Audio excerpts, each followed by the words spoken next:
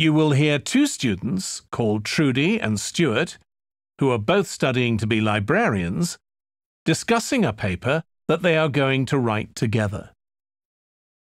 First, you have some time to look at questions 21 to 23.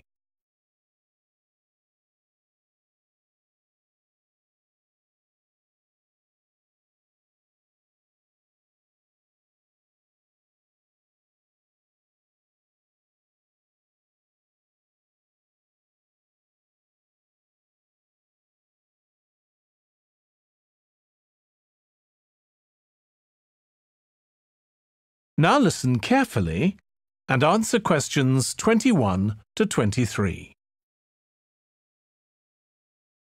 OK, Stuart, we need to start planning our paper on public libraries. Have you thought of an angle yet?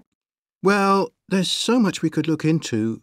How libraries have changed over the centuries, for instance, or how different countries organise them. What do you think, Trudy?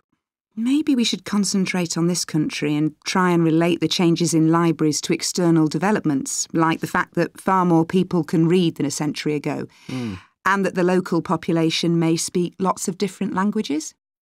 We could include something about changes in the source of funding too. Yes, but remember we're only supposed to write a short paper, so it's probably best if we don't go into funding in any detail. Right. Well, shall we just brainstorm a few ideas to get started? OK. We obviously need to look at the impact of new technology, particularly the internet. Now that lots of books have been digitalised, people can access them from their own computers at home. And if everyone did that, libraries would be obsolete. Yes. But the digitalised books that are available online for free are mostly out of copyright, aren't they? And copyright in this country lasts for 70 years after the author dies. So you won't find the latest bestseller or up-to-date information. That's an important point. Anyway, I find it hard to concentrate when I'm reading a long text on a screen. I'd much rather read a physical book. And it takes longer to read on a screen. Oh, I prefer it. I suppose it's just a personal preference. I expect the libraries will go on evolving in the next few years. Some have already become centres where community activities take place, like local clubs meeting there. I think that'll become even more common. I'd like to think so. And that they'll still be serving their traditional function, but I'm not so sure. There are financial implications after all. What I'm afraid will happen is that books and magazines will all disappear and there'll just be rows and rows of computers. They won't look anything like the libraries we're used to. Well, we'll see.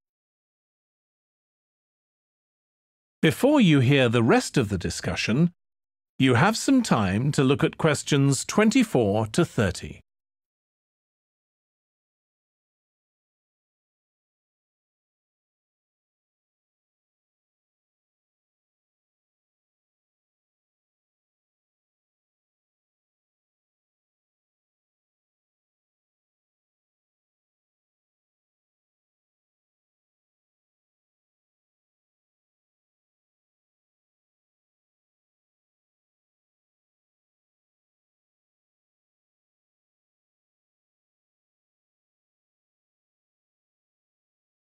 Now listen and answer questions 24 to 30.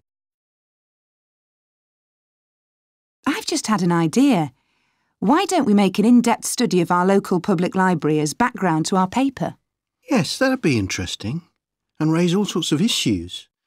Let's make a list of possible things we could ask about, then work out some sort of structure. For instance, we could interview some of the staff and find out whether the library has its own budget or if that's controlled by the local council. And what their policies are. I know they don't allow food, but I'd love to find out what types of noise they ban. There always seems to be a lot of talking, but never music. I don't know if that's a policy or it just happens. I've often wondered. Then there are things like how the library is affected by employment laws.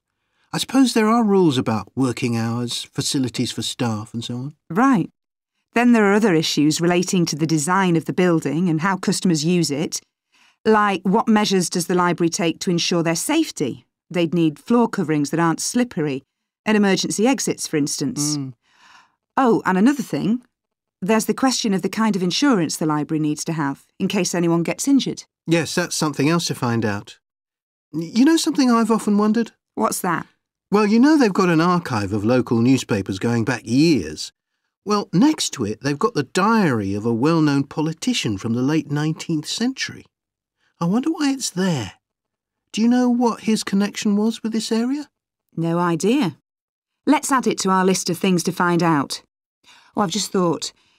You know, people might ask in the library about local organisations like sports clubs. Well, I wonder if they keep a database or whether they just look online.